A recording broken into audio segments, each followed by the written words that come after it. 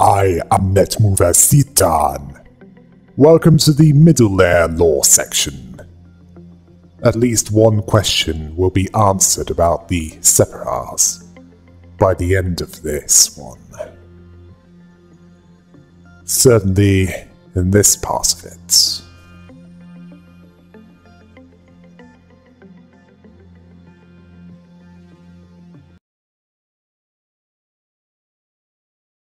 Briar, the world of creation in Kabbalah, the world of the angels, or Kosaya. The angels are dimly aware of their own existence as distinct from gods. This world is the abode of the permanent archangels. This is the middle layer, which contains the primary conscious divine emotions, while the upper layer contains the secondary conscious divine emotions. Within it are 3 departments: Central Command, Welfare, and Disciplinary. Central Command is a department that provides an increased time limit for the Quiff-Off Meltdown alerts by between 3 and 10 seconds while it's working, depending on the amount of clerks still alive. Time is a valuable resource, as while it can be paused or sped up by the manager, the employees are chained to it. It also increases every ability by between 1 and 3 for those that work long enough within that department. The Central Command Department represents the middle layer of the Lobotomy Corporation facility. The upper and lower part of the Central Command Department takes the role of the foundation stone, which allows the facility to expand upward and downward. They also work as bridges that lead to the upper and lower layers. Projects undertaken by this department include the Physical Intervention Shield, that provides red damage protection, the Trauma Shield, that provides white damage protection, and the Erosion Shield, which provides black damage protection. There's something missing, isn't there? There's a reason for this. The reason will come later. Just not yet. As there's the Sephiroths of this department to go over. And by that I mean 2 of them, which should stand out as the ones the departments so far have only had 1 each. Well, there's a reason for that as well. I'd best get on with it, shouldn't I? Before you start screaming at the monitor, saying, "Stop dithering and get on with it!"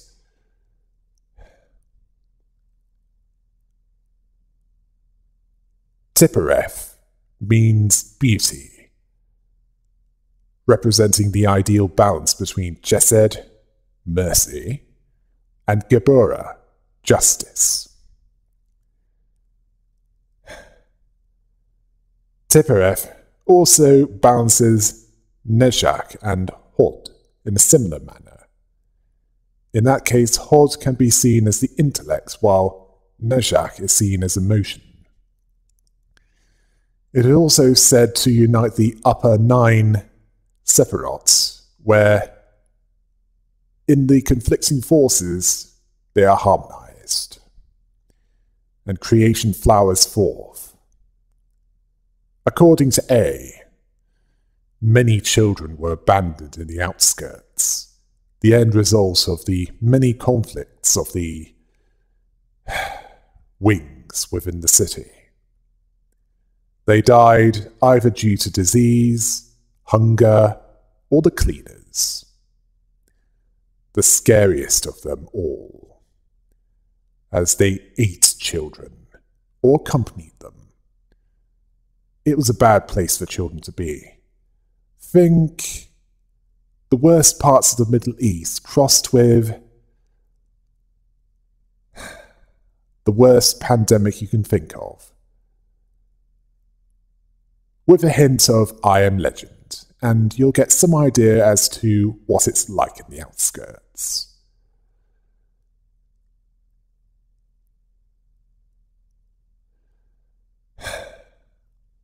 Not somewhere where you'd want to spend longer than you have to.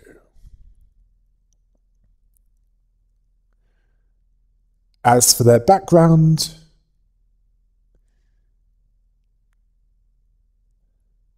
the background of the ones known as Tippereth, let's get to that. They are Enoch, a brown-haired boy in a blue hoodie and black pants, and Lisa, a light blonde girl in an orange dress, white cuffs and collar with a brown bow on the dress and the hair. A fixer found Enoch and Lisa. It's possible that this might be someone that will be spoken of later, but then again, she might not be. Regardless, she spent days agonizing over whether to report this or not.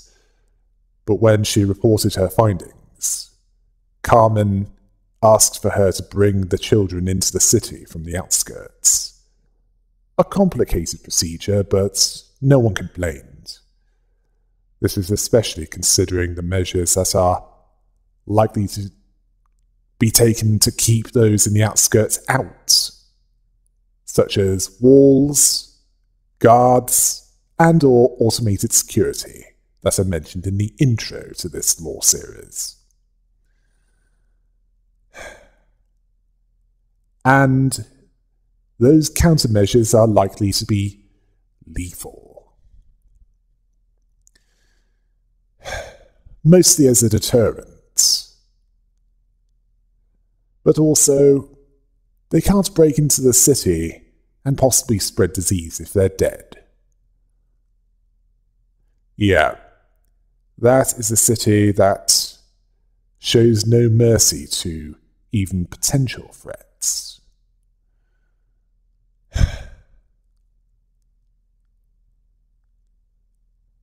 Even the desperate.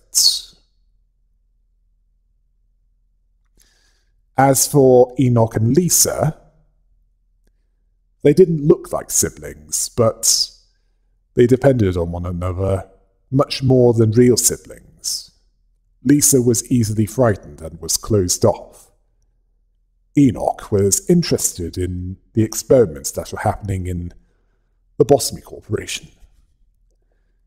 He had experienced so much despair and misfortune, his eyes no longer looked like those of a child's. It takes a quite specific set of conditions to go through that kind of ordeal without either committing suicide or going insane. Those two are stronger than most, one more so than the other.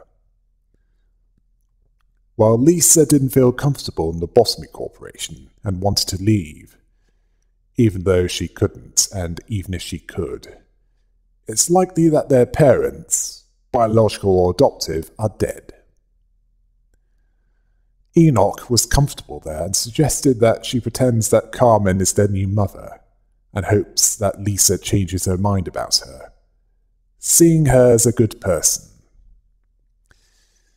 Yeah, Lisa wasn't so convinced.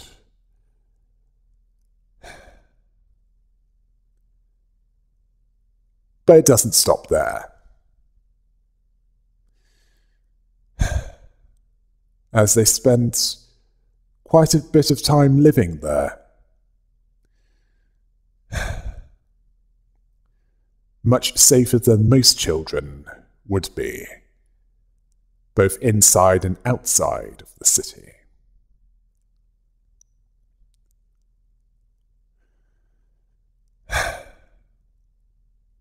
By comparison, it's a safe haven, isn't it?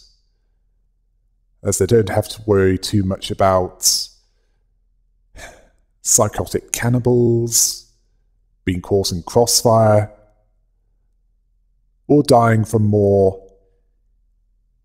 indiscriminate causes.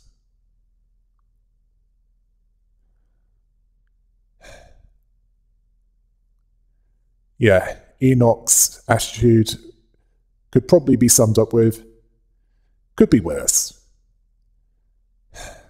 Then again, Lisa was interested in a nest, which had a festival held every day where there's dancing. She can't go there as Carmen mostly keeps them locked up. Although thankfully Lisa is with Enoch, even though he can't promise to be with her forever. He has many doubts that he's been mulling over for some time. He can find some answers. Sometimes, some of his thoughts can be absurd. So the answers might not exist or might vanish soon. He shed his skin, metaphorically speaking, in the process of searching for the answers. Maybe he can fly away and leave his heavy body behind. Lisa doesn't know what she's talking about in that regard, nor does she care. Nor does she care. She wants to go wherever he's going. A didn't think of them as family, or as those they had to take care of. Even so, he made it his job to bring them back home to ease Carmen's busy schedule. The children who survived the outskirts that they saved. For a time, that was true. But long term,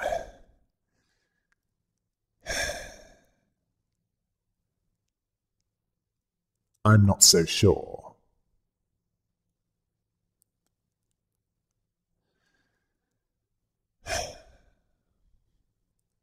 Yes, the pattern with these stories is they don't end well.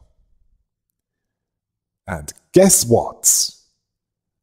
This one will have no exception to that rule. Sadly.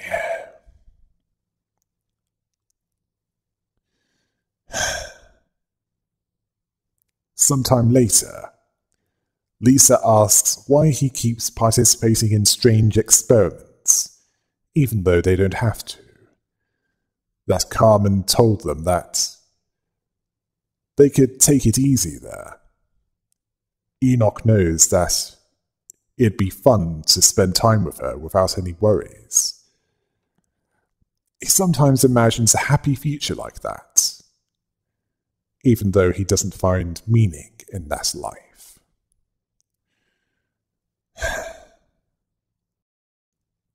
They were once children abandoned in the outskirts,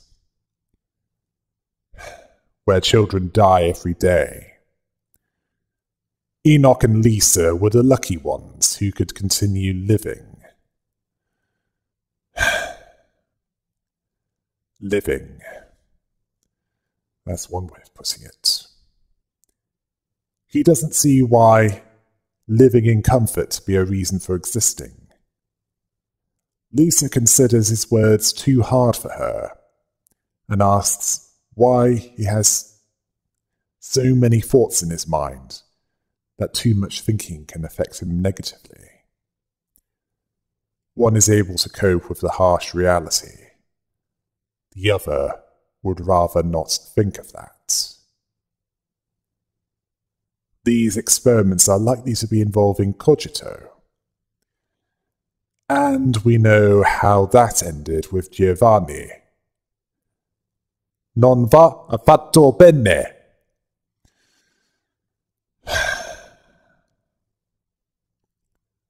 Sometime after that, Enoch says that he was always sad, that he never loved his own life for a second, and asks if it would be nice to live in a happy world next time.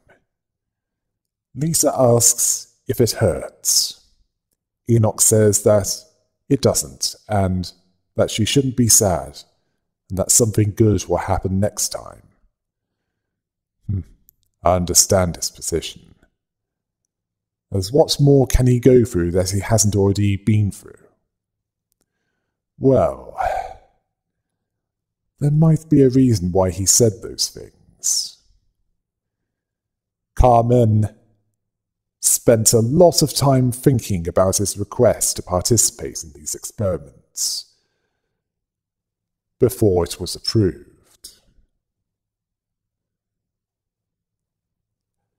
And if you're thinking something bad is going to happen, you are completely right. It ended badly. Lisa cried at the loss of Enoch. She said that Carmen should have been the one to die. Carmen said the same thing about Lisa, the difference being that Lisa wasn't being serious with her hateful mumbling. Carmen was. From that day, Carmen quietly expanded the wound, likely driving Lisa to suicide. This hints at a darker side to her personality, that she's not as good as Enoch believed her to be. Yeah, looks can be deceiving.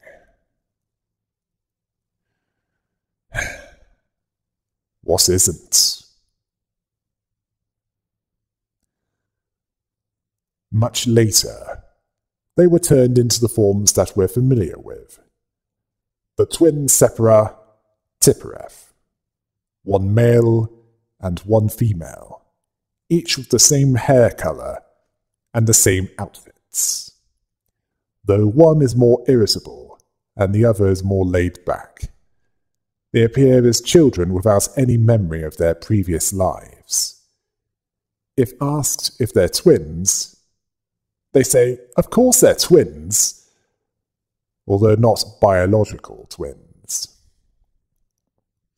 The female Tiphareth is worried about making mistakes repeatedly. The male Tiphareth is helping her, and that soon she'll be fine by herself. The female Tiphareth was able to make it with his help. She believed that she'd fall behind the others without him, although they agreed that they were good partners. Then the male Tiphareth had an existential crisis. The female Tiphareth was mentioning what they did. Then he said that he thinks about her and her about him. If she's worrying and in pain and existing, then there must be a reason. And Angela isn't happy, or is at least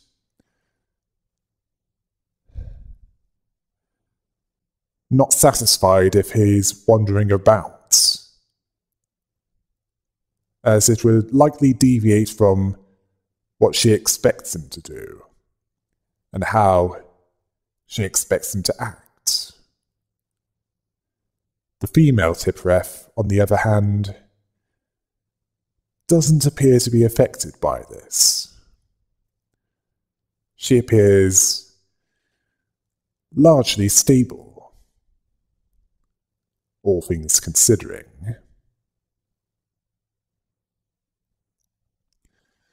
Speaking of the female Tiphareth, she considers the upper Separas to be stupid, that they're only good at action as if they're busy, although the male Tiphareth doesn't see them as much different. She only cares about performance, not caring about if the central department disappoints or encourages. The female Tipperef sees the upper there as having it too easy. Let's see. We have the impatient, the disciplined, the compassionate, and the apathetic. And yet they haven't been scrapped, as they're acting in the way that they should be, being incapable of fulfilling the rules that they should be doing on paper. Sorry, did I say rules? I meant roles. Yeah, I know. For someone who has it as his first language English, he can barely speak it.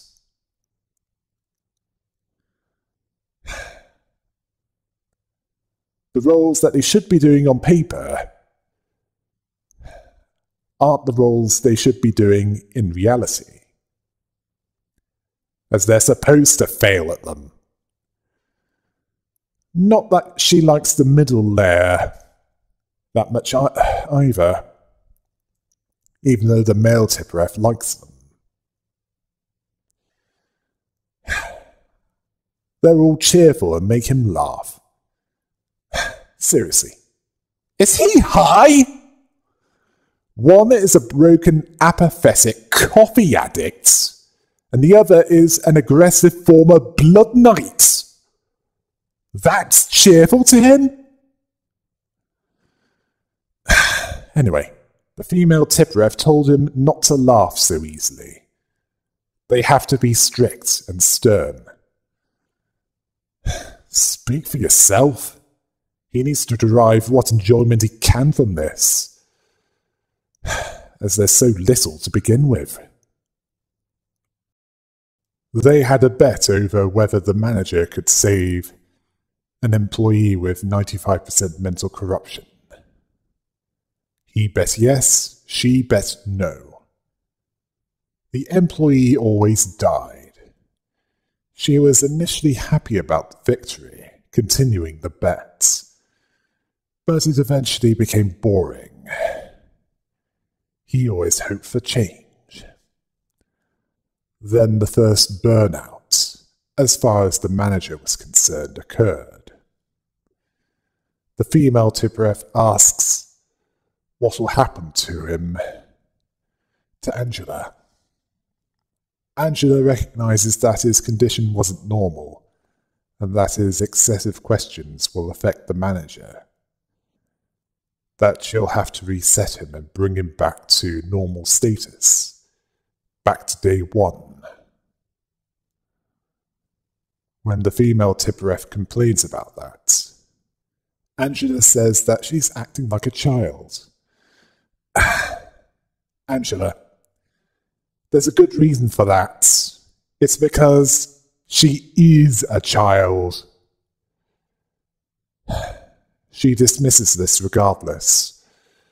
The female Tipperef cried as she couldn't do anything about the male Tipperef's condition.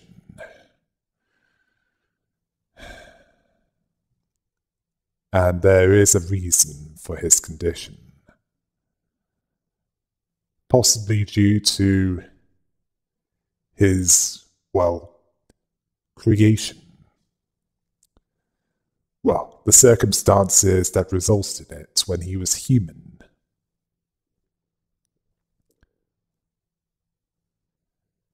Angela talks about the separars, how they look human, only when the perception filter is on.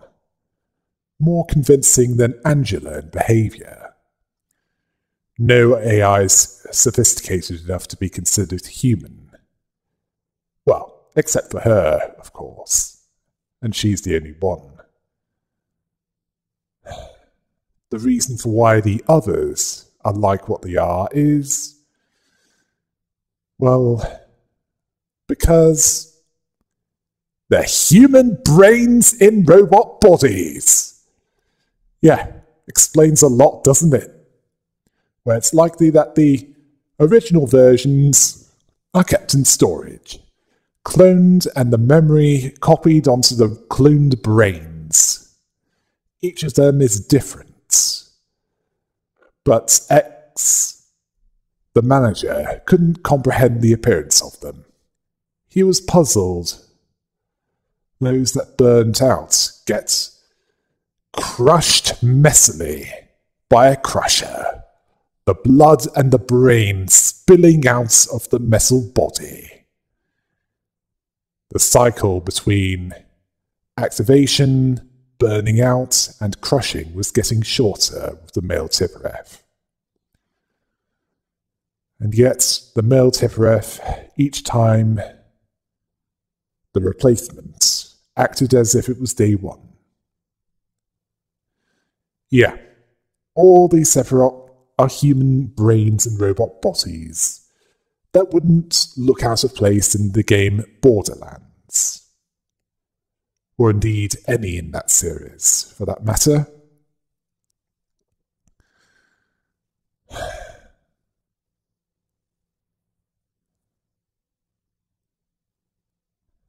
And you're probably asking what this is leading to. Well, in this case, certainly.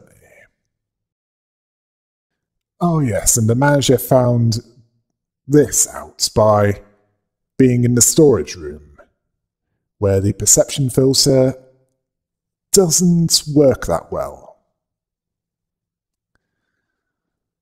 After the first burnout, chronologically, it's revealed that Angela can't bring the original Tipperef back, and decided to replace the original machine and transmit back the original memories. Not that it matters to Angela. The male Tipperef will smile at the female Tipperef and spend time with her, and warns her not to say careless words, as it's meaningless in the facility. Anyone else thinking of Nedjak's words about how cruel the design of the facility is? A place that's as close to hell as possible without actually going there? As we know what's happened to the company that tapped into that place for power. See the religious abnormalities law video for more on that.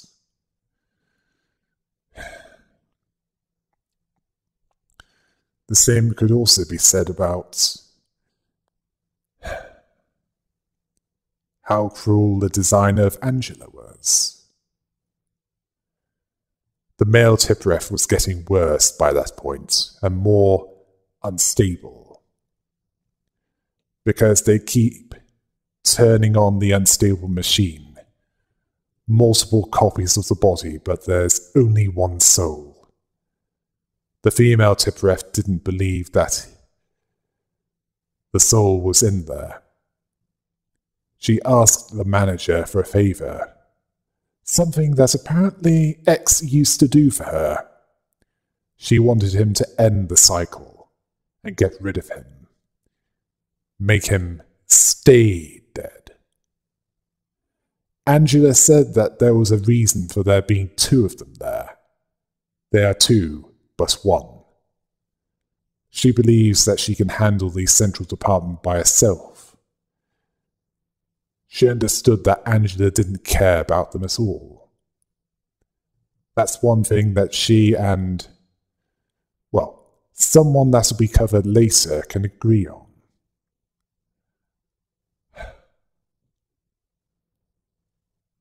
The male Tipperef at this point was practically a moving piece of scrap metal. And there were thousands of them melted for storage. Angela wouldn't care.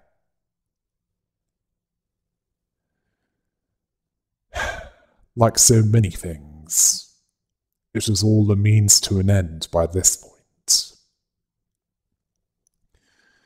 And any who would care are either dead, fled the facility, unable to do anything, or, well, she believes the manager should be different. The irony, that the ones in charge of Central Command have a problem with issuing commands to others, especially as the male Tipperef was apparently designed to burn out. Perhaps there's some kind of cruel joke by Carmen, even in death.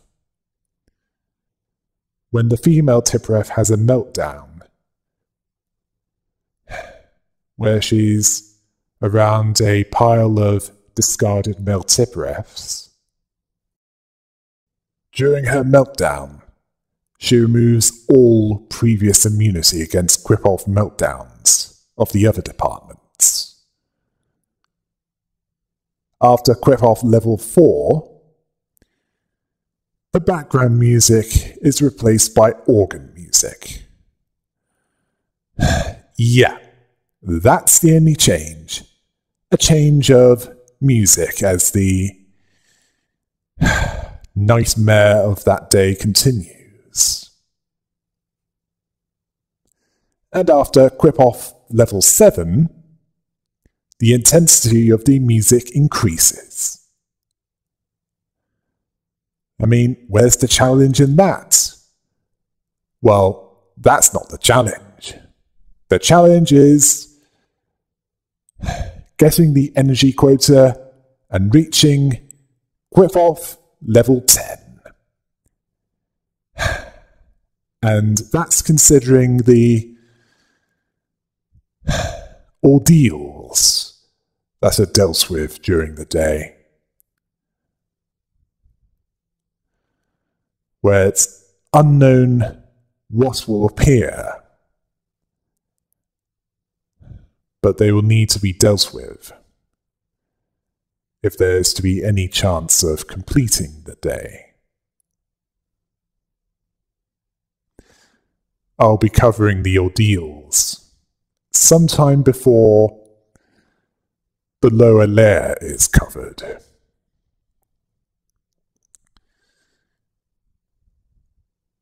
As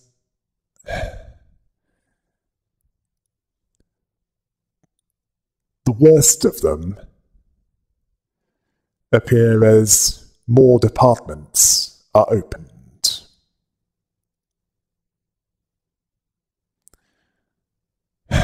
Largely because there's more to deal with.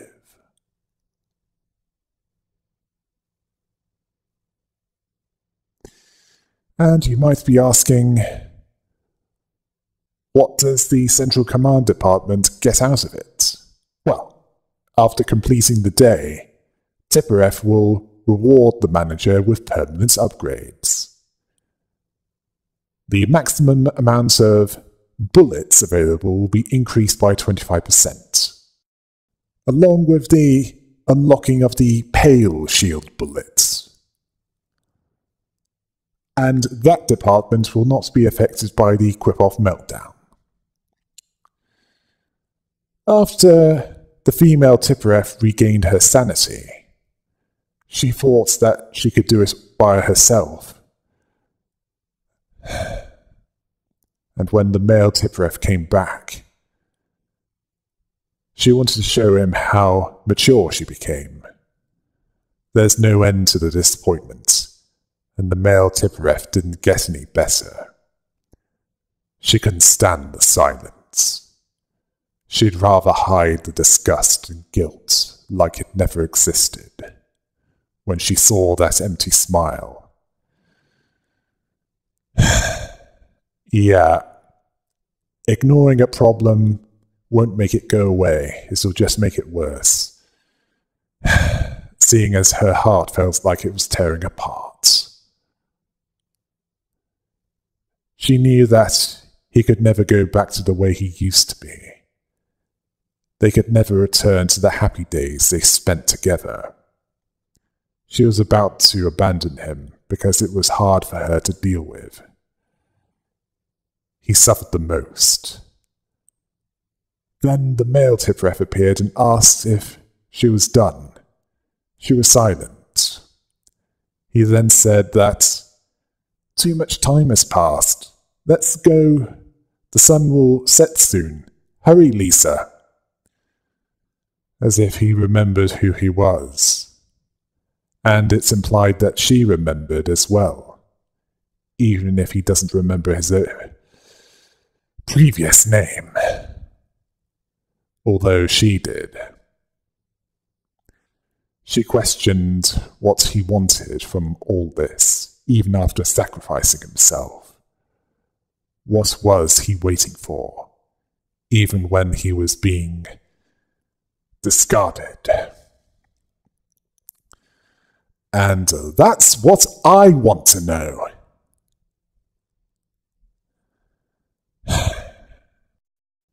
Well, if this is a cruel joke by Carmen, then she did it to the wrong body.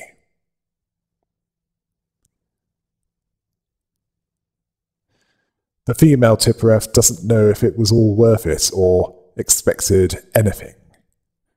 Then she dropped her perception filter and said that she was counting on the manager now, wanting to believe that there was a reason for every sacrifice that was made, and to know everything will be okay eventually. Of all the Sephiroth within the facility, Tipperef are perhaps the most innocent of them all. Those that were brought in by Carmen through an intermediary, only for one to die from the same experiment that killed Giovanni, and the other likely to have been driven to suicide.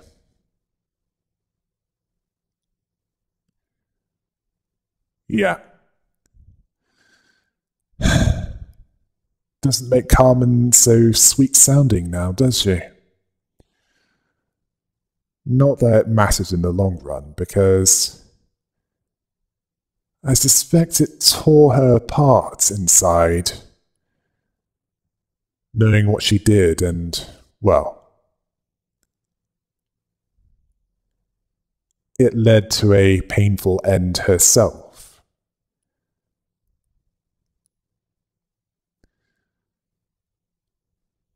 Yeah, some people don't think about the consequences of their actions, or how they affect others by it. And that's in our world. Never mind the world of the Lobotomy Corporation. They think about that even less.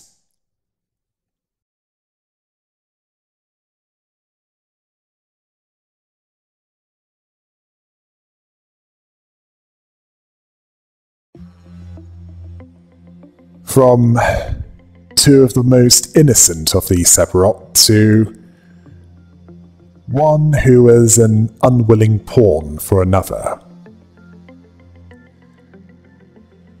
That'll be next. Until next time. Hail the rabbit!